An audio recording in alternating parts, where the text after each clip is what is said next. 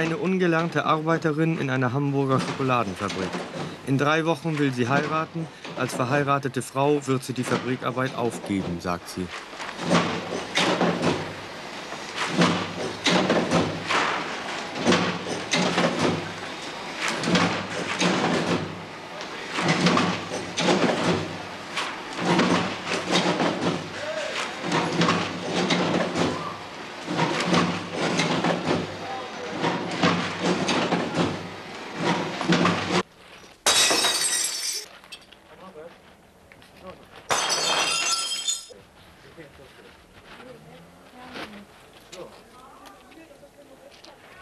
Hallo, Fan!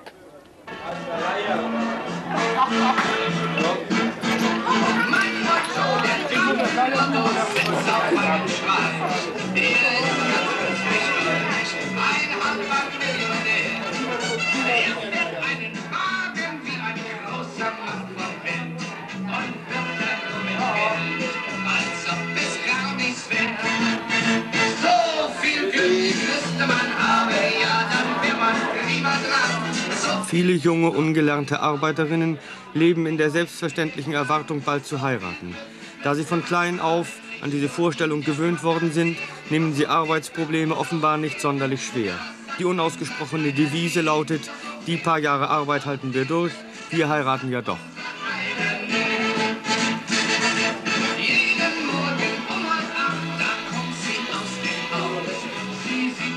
Der Soziologe Walter Jayde in Hannover hat sich besonders mit den Lebensverhältnissen junger Arbeiterinnen beschäftigt. Wir verwenden die Ergebnisse seiner Arbeit in diesem Film. Wir sprechen mit ihm über die Tendenz, Ehe als Fluchtpunkt aufzufassen. Ja, man könnte daran denken, dass eine so konzipierte Ehe doch in die gesellschaftliche Isolierung führt, nicht wahr? Dass man in diese Ehe zu viel Erwartung hineintut, die sie nicht halten kann, weder menschlich noch auch sozial und beruflich und auch ökonomisch nicht halten kann. Die andere Schwierigkeit liegt daran, dass man die Heiratschancen realistisch sehen muss. Dann werden die Mädchen das Idealbild von Mann, das sie begreiflicherweise im Zuge der Tradition haben, der Führende, der Überlegene, sondern werden sie solche überlegenen Männer finden, die sie also menschlich und auch ökonomisch, sozial führen und ihnen Sicherheit geben können, oder werden das gerade auch Männer sein, die des Haltes umgekehrt von der anderen Seite her bedürfen. Also das müsste man sagen. Außerdem bleiben sie eben durch ihre Heirat mehr oder minder in der gleichen sozialen Schicht, in der sie jetzt schon sind, aus der sie herkommen. Und isolieren sich noch mehr. Isolieren sich erst recht, nicht wahr, und kapseln sich dann in dieser Schicht so beinahe subkulturell weiterhin ab. Und während die übrige Gesellschaft eben doch im Sinne einer Differenzierung, Mobilisierung weitergeht, natürlich auch jedem Bürger oder jedem Arbeitnehmer gewisse höhere Anforderungen stellt an Weiterbildung, an Auswahlfähigkeit, an Kontaktstrategien wie immer. Und davon bleiben sie eben in diesem kleinen, idyllischen Ehe sozusagen mehr oder minder abgeschirmt, und draußen geht die Welt also ihren weiteren Weg, und dann landen sie eigentlich wieder in der gleichen Isolierung wie schon ihre Eltern.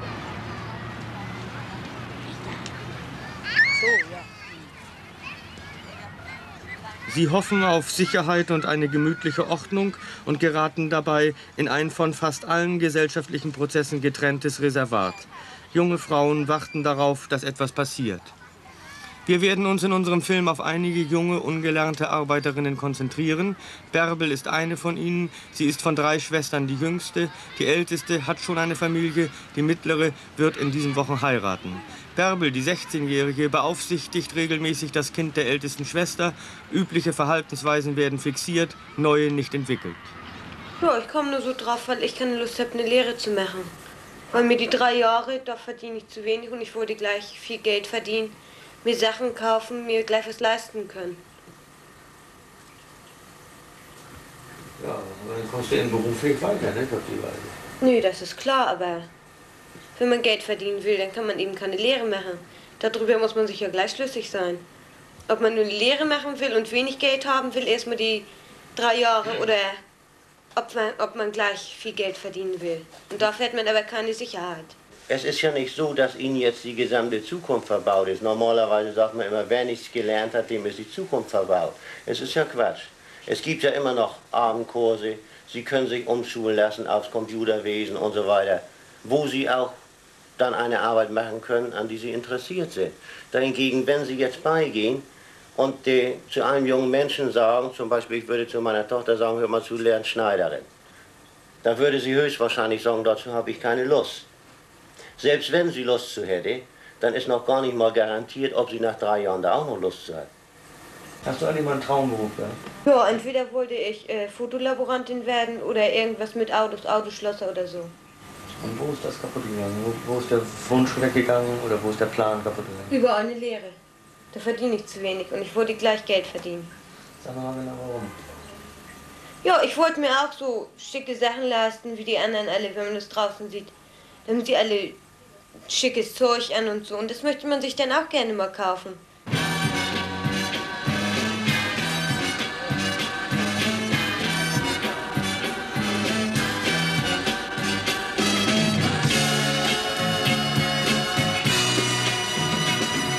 Wer gleich nach der Schule Geld verdient, verliert unweigerlich bestimmte Entwicklungschancen. Die persönliche Befriedigung, rasch selbstständig an Konsum teilnehmen zu können, versperrt den Blick auf die Tatsache, dass für die Auswahl des zu Kaufenden und zu Erreichenden kaum selbstständige Vorstellungen und Wertungen entwickelt werden konnten.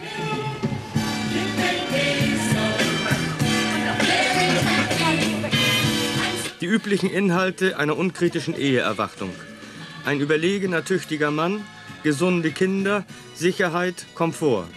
Obgleich draußen die Realität oft längst ganz anders aussieht, die Herrschaft der alten Klischees ist ungebrochen. Die Ehe wird irgendwann alles mal schön machen, wird alles in Ordnung bringen.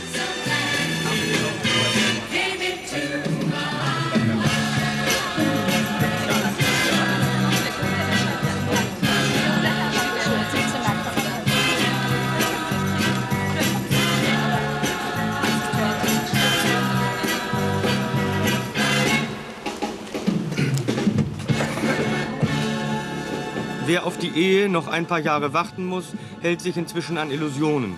Die Unterhaltungsindustrie reproduziert das Klischee vom kleinen Glück in allen Variationen.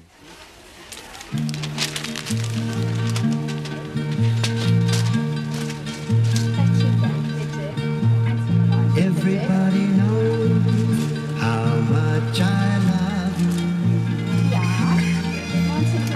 Everybody knows how much I care.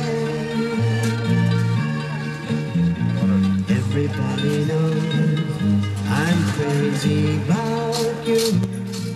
Bärbel sagt, dass die Mädchen in ihrem Umkreis spätestens mit 20 Jahren verheiratet sind. Für sie steht fest, dass es bei ihr genauso sein wird. Bis dahin verdient sie Geld an einer Dosenbeschriftungsmaschine. Sie sagt, sie verdient viel, 25 bis 30 Mark am Tag, also 500 bis 600 Mark netto im Monat. Da sie zu Hause lebt, hat sie tatsächlich viel Geld in der Hand. Mehr als gleichaltrige Lehrlinge und viele verheiratete Frauen, sogar auch mehr als mancher Familienvater. Sie kann für sich selbst mehr ausgeben als die meisten Erwerbstätigen. Das weckt nicht gerade die Bereitschaft zum Verzicht, die im Allgemeinen eine Voraussetzung fürs Lernen ist.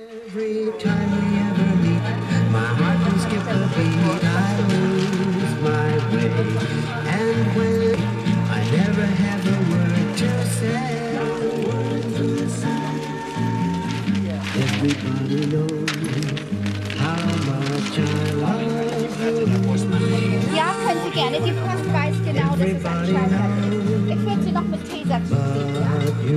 Sie können eine Bitte haben. Hallo. Ja, sofort. Bitte schön. Bitte. Ja, können Sie sagen.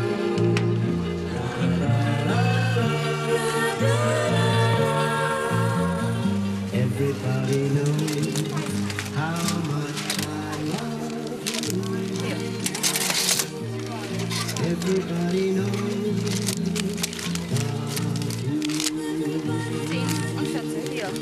Ich hätte mal eine Frage. Ist die neue von Uli Martin schon raus? Ja. Ich wollte nur mal fragen.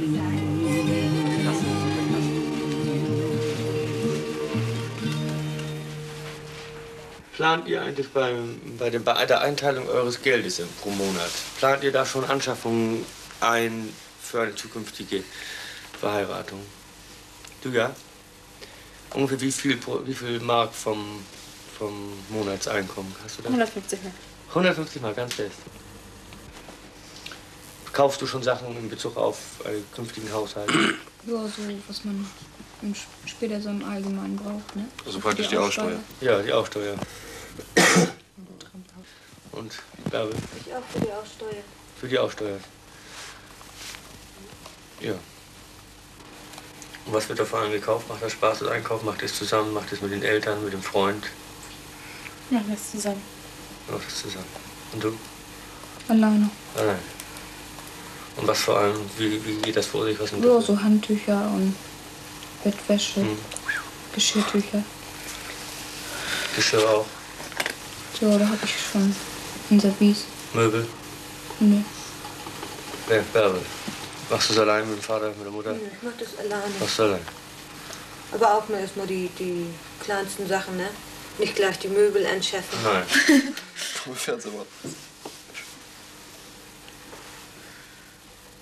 Ich glaube, das ist auch das Erste, wo ein Mädchen mit anfängt. Handtücher, Bettwäsche, das, was dazu gehört.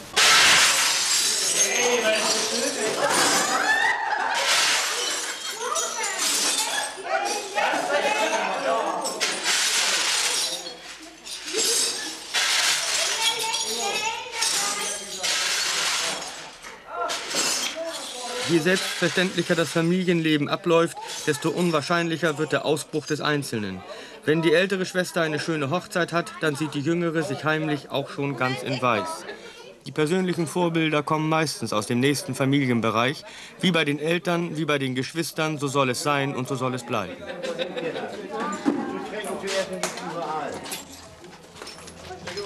Test mal drüben auf, ich muss das erst mal gleich kontrollieren.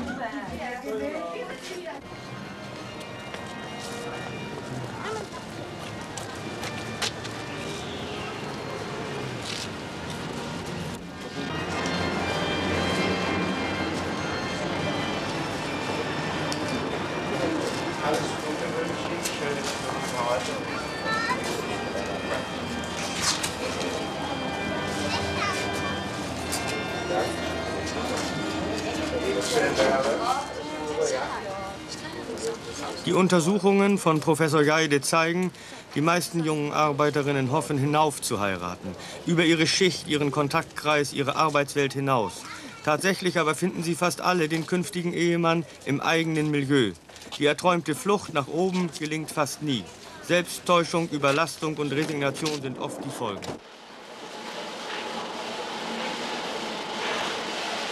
Gespräch mit einem Abteilungsleiter über die Eingewöhnung junger Arbeiterinnen. Unter 18 sagt er, haben sie noch Schonzeit, danach kommt der scharfe Sinn. Wo wollen Sie woanders mehr verdienen? Wenn die sich eingearbeitet haben, wenn sie gut zurechtkommen, dann verdienen sie relativ gut. Und wenn sie, bei den meisten Mädchen ist es ja doch so, dass sie heiraten. Und dazu brauchen sie ein gewisses Polster.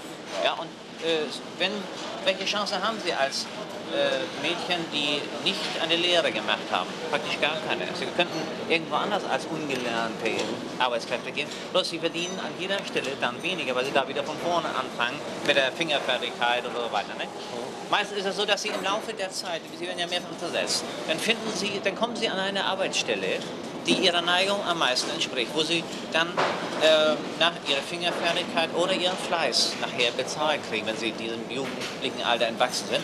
Und dann kommt ja dieser Kreislauf, der fatal sein kann, aber auch ganz gut sein kann. Wenn sie fleißig sind und ihrer Neigung entsprechend den richtigen Arbeitsplatz haben, dann schaffen sie relativ viel. Wenn sie viel schaffen, bezahlen sie sehr gut. Ja, wenn sie gut bezahlt kriegen, haben sie wieder mehr Lust dazu. Wenn sie mehr Lust dazu haben, dann geht ihnen leichter von der Hand. Ja? Also das ist dieser Kreislauf. Oder aber Dies ist Bärbels Kollegin Angelika. Sie verpackt Klebefolien. Ein Stockwerk drüber arbeitet Petra als Reinzeichnerin in der grafischen Abteilung. Ungelernte Arbeiterinnen haben manchmal Gelegenheit, sich kurzfristig firmenintern zu spezialisieren.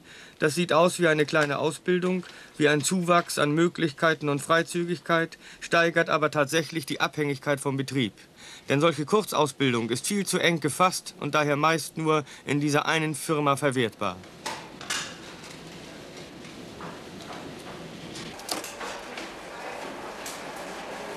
Ute ist die vierte. Wie die anderen wirkt sie auf uns zufrieden, geduldig. Aber diese Haltung wird in Zukunft nicht ausreichen, um mit den fortschreitenden Veränderungen der Lebensverhältnisse fertig zu werden.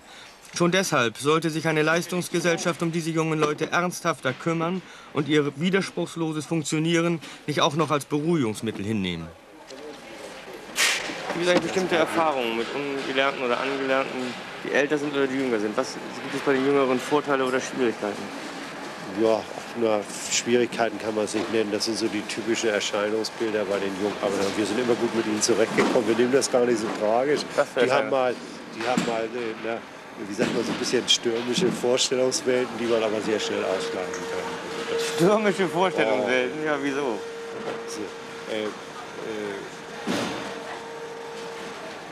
Das ist was die meinen, die Alten sind so ein bisschen verkalkt und wir sind ja gar nicht verkalkt. Und wir sagen dann, als wir so jung waren, wie ihr heute seid, da waren wir sicherlich genauso, bloß vielleicht andere Maßstäbe. Ja. Das, aber das gibt sich dann? Das. Und jetzt wirst du unten in dem Auslieferungslager arbeiten? Ja. Und hast du da eine Perspektive, wie das weitergehen könnte? Zum Beispiel, wenn du nicht heiratest, wirst du dein Leben lang arbeiten? Ja, ich kann ja auch wechseln, die Abteilung. Hinterher Schicht arbeiten oder Akkord. Irgendwo in einer anderen Abteilung. Ja, gewechselt wird bei uns ja wieso. An und für sich wird alle halbe Jahr gewechselt, aber daraufhin wird Beurteilung geschrieben nach einem Vierteljahr vom Abteilungsleiter selber. Und unser Abteilungsleiter hat das mit mir durchgesprochen, die Beurteilung. Er hat mir die auch gezeigt. Dann hat er dann gefragt, ob ich nicht tatsächlich jetzt schon eine bestimmte Vorstellung hätte, was ich nur zunächst machen möchte. Mhm. Ja, und da habe ich ihm gesagt, dass ich gerne ins Büro wollte. Und da hat er zu mir gesagt, ja, dann wird er mit Herrn Lorenzen sprechen, dass ich dann vielleicht ins Büro komme im Oktober. Ins Büro, was ist der Vorteil für dich? Wie siehst du das? Warum ins Büro? Dass man nachher, dass sie dann vielleicht für die ganze Zeit, wo an und für sich gewechselt werden soll, dann im Büro behält. So, wir haben ja bei uns auch welche, die sind, ich weiß nicht, auch irgendwie in der Zeichnung da bei uns oben. Und die haben auch nicht gewechselt und die bleiben da und sind nachher auch Angestellte, so wie sie eben. Wie sie das eben. Also das Wechseln ist unangenehm, nach eurer Meinung? Dass immer wieder die Abteilung wechseln? Ja, das ist... Was ist das unangenehm? Das ist zwar ganz interessant, das Wechseln, aber... Man hat sich gerade eingelebt in eine Abteilung, kennt die Arbeitskollegen da und hinterher wird man da wieder rausgerissen und kommt woanders hin. Man kennt die dann alle gar nicht. Ja. Was ist eigentlich überhaupt wichtig am Arbeitsplatz? Dass man eine interessante Arbeit hat oder dass man Kollegen hat, die man gut kennt? Wenn man es also mal... Gute Arbeitsatmosphäre. Ja, das sind die Kollegen, wären die Kollegen, ne? Ja, nicht nur die Kollegen, auch einen anständigen und einen sauberen Arbeitsplatz, würde ich sagen. Die Fürsorgerin des Großbetriebes, in dem Bärbel und die anderen Mädchen arbeiten. Ja, man lässt sich treiben. Man hat jetzt hier angefangen und man sieht erst mal zu, wie sich alles anlässt. Und wie gesagt, das Motiv des Geldverdienens steht im Vordergrund. Das habe ich eigentlich immer wieder gehört. Geld verdienen um jeden Preis. Und ja, Lustlosigkeit in der Berufsschule und am Arbeitsplatz, aber viel mehr eigentlich in der Berufsschule. Da kamen die Klagen immer wieder über, ich gehe ja nicht gerne hin, ich gehe ja nur hin, weil ich hin muss. Aber ja, darüber haben wir gesprochen. Da ist das Angebot offenbar zu schwach, nicht mit den Interessen verknüpft. Es können verschiedene Motive sein. Die Lustlosigkeit am Arbeitsplatz. Würden Sie zum Beispiel arbeiten können? Halten Sie das für möglich, dass Sie selber an so einem Arbeitsplatz arbeiten? Ich habe es selbst ausprobiert, aber eigentlich nur studienhalber. Als ich im Betrieb anfing, habe ich 5 Wochen lang im Betrieb mitgearbeitet, um jetzt einfach mal selbst zu probieren, wie ist Anliegen zumute, wenn man im Akkord arbeiten muss. Wie ist es, wenn man in einer Gruppe drin steckt, aus der man nicht rauskommt. Man muss also hier seine Pflaster in die Tüte legen und in das Päckchen legen. Und da ist man angekettet am Arbeitsplatz. Ich habe es ausprobiert, aber ich könnte mir nicht vorstellen, dass ich das zeitlebens tun muss. Ja, und da möchte ich gerne wissen, wie können Sie anderen jungen Menschen vermitteln, dass sie das sich doch vorstellen können und dass sie dann auch hier treu bleiben. Wenn sie es selber erfahren haben, dass das kaum auszuhalten ist für Sie. Ich kann es Ihnen nur in Ihrem eigenen Interesse raten, wenn Sie Ihren Arbeitsplatz behalten wollen. Denn ich kann ja nicht sagen, kommen Sie mal weiter zu spät und gehen Sie mal auch ruhig nicht in die Schule, das macht ja alles nichts. Und letzten Endes ist es ja die Sache der Jugendlichen selber. Und sie sind ja erwachsene Menschen, mehr oder weniger erwachsen, auch wenn sie 15 sind. Nein, das sind Sie nicht. Sie sind der ausgebildete Mensch, der soll Sie beraten über Ihre Fähigkeiten und Möglichkeiten. Und nicht einfach sagen, ja, du musst nun mal hier bleiben. Wohl, aber mehr oder weniger sind sie ja doch an den Arbeitsplatz gebunden. Denn es hat sich herausgestellt im Laufe der Zeit, wenn ein junger Mensch sich eingelebt hat in der Firma, dann bleibt er gewöhnlich auch da. Und die meisten scheuen auch davor, zurück wieder zu wechseln. Denn es bedeutet für sie ja wieder, sie müssen neu anfangen, sie müssen sich wieder neu einleben. Und sie sind ja doch sehr davon abhängig, wie sind die Kollegen zu mir, sind sie nett, sind sie nicht nett. Das spielt eine sehr große Rolle bei den ungelernten Arbeitern. Die hängen an ihrem Arbeitsplatz. Sie haben ihre Maschine, für die sind sie verantwortlich, die pflegen sie. Sie schaffen ihre 150% Akkord. Und das bedeutet für sie etwas. Wenn sie in einen anderen Betrieb gehen, dann fangen sie wieder von vorne an. Dann kriegen sie eine kleinste Lohngruppe und müssen sich allmählich erst wieder raufarbeiten, darauf dienen. Mhm. So würde ich es sehen.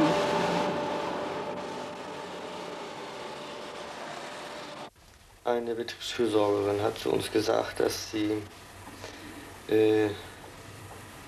den Arbeitsplatz, den die Mädchen dort in der Firma ausfüllen als Hilfsarbeiterin, selber nie durchhalten könnte. Gleichzeitig rät sie aber diesen Mädchen als Fürsorgerin, am Platz zu bleiben. Was sind Ihre Erfahrungen als Berufsschullehrerin? Wenn Sie Mädchen kriegen, die am Arbeitsplatz selber nicht zufrieden sind, was sagen Sie denen, warum sollen sie denn noch durchhalten und wie? Ja, es ist normalerweise so, dass die Mädchen alle an ihrem Arbeitsplatz sich sehr wohlfühlen. Das heißt also gar nicht, wie wir uns das vorstellen, dass sie diese Arbeit nicht gerne durchführen, sondern gerade auch die Mädchen von Bayersdorf verdienen also viel, wie das auch von der Fürsorgerin angegeben wird, und sind also froh, dass sie endlich was gefunden haben, wo sich direkt am Geld auch deutlich zeigt, dass sie in dieser Gesellschaft nicht mehr zu denen gehören, die also gar nichts verdienen, sondern die schon einen gewissen Status erlebt haben. Ich habe selber eine Befragung durchgeführt und da geht also deutlich daraus hervor, dass mindestens 90% der Schülerinnen mit ihrem Arbeitsplatz zufrieden sind, worüber wir uns sehr verwundern. Und gegenüber der Schule ist es so, dass die Schülerinnen tatsächlich berufsschulmüde sind. Sie sind aber auch schon volksschulmüde gewesen. Das heißt also nicht, das bezieht sich nicht auf die Berufsschule selber. Woran das liegt, entweder durch die jahrelange Erfahrung oder eben, dass die Berufsschule zum größten Teil auch Inhalte bietet den Schülerinnen, mit denen sie überhaupt nichts mehr anfangen können. Sie sollen also da im Grunde genommen zum Teil, was man bei den Lehrern so mitkriegt, auch nur wieder diszipliniert werden, so ähnlich wie vielleicht die Fürsorgerin das auch meint. Sie sollen also auch in der Schule lernen, pünktlich zu sein, und sie sollen lernen, sich mit Sachen zu beschäftigen wie im Arbeitsleben, die sie überhaupt nicht interessieren. Irgendwo müssen sie das ja schließlich lernen. Und daran liegt es also wohl gerade an den Inhalten, die die Schule bringt, dass die Schülerinnen überhaupt nicht an der Berufsschule interessiert sind. Wie kann man überhaupt Menschen wie diese Schülerin dazu bringen, dass sie sich selbst mit ihrer Zukunft, also mit sich selber, mit ihren Möglichkeiten, Zukunft zu machen, auseinandersetzen? Ja, ich würde sagen, also eine Aufgabe der Schule ist es, und ich habe mich selber auch darum bemüht, den Schülern tatsächlich die Realität, so wie sie ist, wie sie später für sie aussieht, vor Augen zu halten. Denn das wird ihnen vielleicht im Elternhaus nicht so deutlich gesagt. Bloß die Schwierigkeit ist auch, dass die Schülerinnen sehr wohl Einsichten da hinein haben, aber auch sehr schnell wieder blockiert sind. Das heißt also, wenn ich mit ihnen über ihre späteren Berufschancen rede, dann sind sie sehr leicht, sehr schockiert sofort und blocken ab und wollen überhaupt nicht mehr darüber reden. Sie wissen, dass sie ganz unten als letztes Glied in der Gesellschaft sozusagen stehen, aber sie wollen es im Grunde genommen nicht wahrhaben, und es ist sehr schwierig, dann immer wieder diese Hemmungen zu beseitigen und wieder auf die Probleme zu kommen. Der einfachere Weg ist natürlich, dass man sagt, gut und so, Sie sagen ja immer, Sie sind glücklich, Sie haben einen Beruf, der Sie zufriedenstellt, und ja, dann müssen Sie eben auch damit zufrieden sein. Aber im Grunde genommen wäre es eben Aufgabe, auch tatsächlich immer wieder gegen die Hemmungen anzugehen und jeden Einzelnen zu fördern. Aber es ist in der Realität sehr schwer. Also ich bereue das unheimlich, dass ich so faul war auf der Mittelschule. Irgendwie, dass ich keine Lust mehr hatte, weiterzugehen. Wirfst du dir das selber alleine vor, oder gibt es da noch andere Gründe dafür? Nein, also es war freiwillig. Meine Mutter hat nie was dazu gesagt. Sie hat immer zu mir gesagt, ich soll selber entscheiden. Dafür warst du aber zu jung. Also. Ja, das kann sein. Damals hatte ich auch noch so schöne Pläne, da wollte ich erst mittlere Reife machen. Dann wollte ich noch 2 Jahre auf die Handelsschule, und dann hat mir das Ganze zu lange gedauert und habe ich das eben abgebrochen. Das bereue ich irgendwie heute doch. Ja. Was wäre denn anders geworden? Ich stellte dir dein Leben vor. Was bereust du, dass du das nicht zu Ende gemacht hast? Ja. Was wäre also passiert, wenn du es zu Ende gemacht hättest? Wie hätte dein Leben dann ausgesehen? Ja, vielleicht, ich weiß nicht. Vielleicht hätte ich dann bessere Chancen gehabt. Ich meine, der jetzige Beruf, den ich habe, der ist auch sehr schön. Und es ist auch schön, wenn man Angestellte wird, also wenn man sich anstrengt und so. Aber ich weiß nicht. Ich wäre eben doch lieber gerne Grafikerin geworden. Was denn ist da schön? Ja, ich weiß nicht, ich mach gerne Zeichnen. Ich stelle mir das vor zuerst, also mein erster Wunsch, immer Grafikerin zu werden. Und das hätte eben alles zu lange gedauert, meiner Meinung nach. Ich meine, ich habe einen guten Job, ja. Aber ich weiß es vielleicht nicht so genau, also... Ich würde sagen, einen guten Job haben wir bei Bayersdorf ja wohl alle gekriegt. Ja, und da liegt nämlich auch das Problem. Sondern das, was sich da andeutet, ist der Wunsch, irgendwas noch mehr zu machen oder mehr zu lernen. Ja. Habe ich das jetzt nicht rein erfunden, sondern ist das deine Meinung? Ja. Denn Und im Grunde, und auf der anderen Seite bin ich wieder ein bisschen zu faul dazu, weil das eben alles so lange dauert.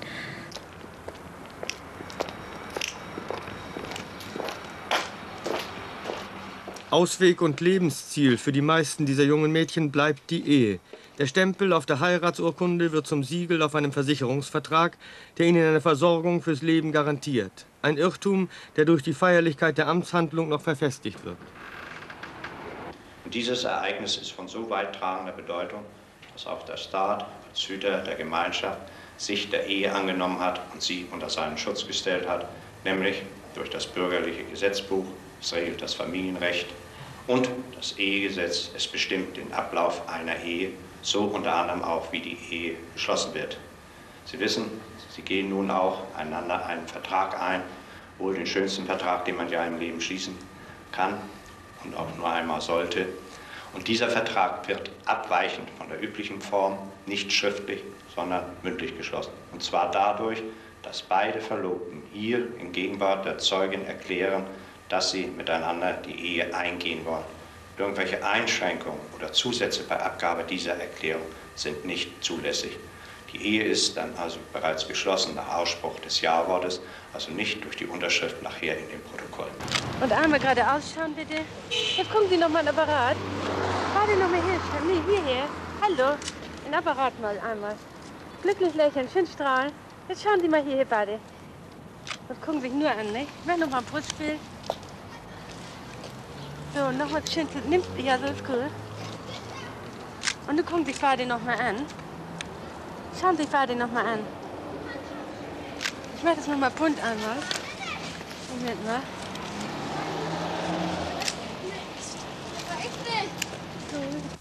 Ja, wenn ich hundertprozentig wüsste, ich würde nicht heiraten, dann würde ich mir einen Beruf suchen, wo ich so einen ganzen Tag auf der Arbeit bin, wo ich wirklich... Ich muss mich auch selber ernähren, ich muss ja meine Miete alles selber bezahlen. Ich muss ja auch das Geld dafür haben. Sie würden sich also versuchen, einen Beruf aufzubauen, wo Sie mehr verdienen. Ja. Sodass der Verdienst des Mannes, der dann ja ausfällt, wenn Sie nicht heiraten, nicht so gewichtig. Ja, wieso nimmst du den Beruf denn nicht gleich? Wieso ergreifst du ihn jetzt nicht? Obgleich sie ein Leben ohne Ehe für möglich halten, bleiben diese Mädchen in ihren Vorstellungen auf die Ehe ausgerichtet. Professor Geide sagt in diesem Zusammenhang, alle Probleme, vor denen sie durch eine Heirat fliehen möchten, werden auch in der Ehe, sei es durch den Mann, sei es für sie selbst im Zuge fortgesetzter Erwerbstätigkeit, wiederkehren bzw. sich in gleicher Weise stellen wie zuvor. Die meisten werden nur Männer finden, denen sie einen Halt geben müssen durch ihre Gesundheit, Fröhlichkeit, Geduld und Opferbereitschaft und nicht umgekehrt.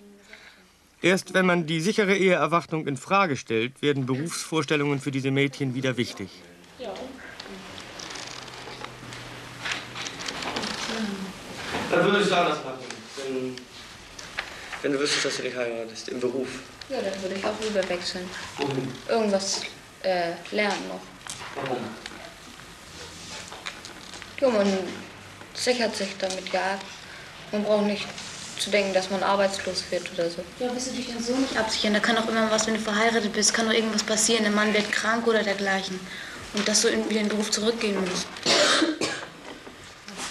Vor allem heißt das doch Gute, dass tatsächlich die Ehe eine eine Art Versicherung ist. Und wenn ihr nicht heiratet, müsst ihr die für die Versicherung selber sorgen. So muss man das ja verstehen. Ne? Und wie stellen Sie sich dann, wenn Sie also meinetwegen, wie Sie sagen, mit ca. 20, 22 heiraten, wie stellen Sie sich dann Ihr Leben vor? Ich würde ja erstmal mitarbeiten. Wenn die Wohnung dann eingerichtet wäre, würde ich mich ganz meinem Haushalt widmen. Ja, zum Beispiel in Berufstätigkeit. Ändert sich da irgendwas? Dann würde ich auch ins Arbeiten. Also mit der Heirat sofort würden Sie denken, dass Sie aufhören zu arbeiten? Und wenn man dann alles hat, eine Wohnung eingerichtet. Oder wenn der Mann gut verdient, braucht man dann zu arbeiten. Ich finde, der Mann muss höher stehen wie die Frau. Größer sein oder? Nein. Nee, ich weiß nicht, irgendwie mehr Krebs haben. Eine höhere Bildung, doch, finde ich ehrlich. Das ist meine Ansicht. Ich möchte nicht so einen Mann haben, den ich mir so wie so ein Pantoffelheld befehlen müsste oder so. Ich finde, die sollen gleichberechtigt sein. Ja, finde ich auch. Das ist doch, wenn die Frau da ist. Also das wichtigste Merkmal wäre Überlegenheit für Sie, ne? Ja, so ein Für bisschen. die anderen aber offenbar nicht. Oder wer ist noch der Meinung, dass der Mann zuerst mal überlegen sein muss? Doch, also ich meine, geistig oder so müsste mir der Mann schon überlegen sein. Also ich möchte auch keinen Mann haben, dem ich immer alles sagen muss, wie dies und wie das ist. Also Aber umgekehrt geht es, dass der Mann immer Ihnen alles sagt, wie es ist. nein, auch nicht direkt. Aber ich möchte schon, dass mein Mann mir geistig überlegen ist.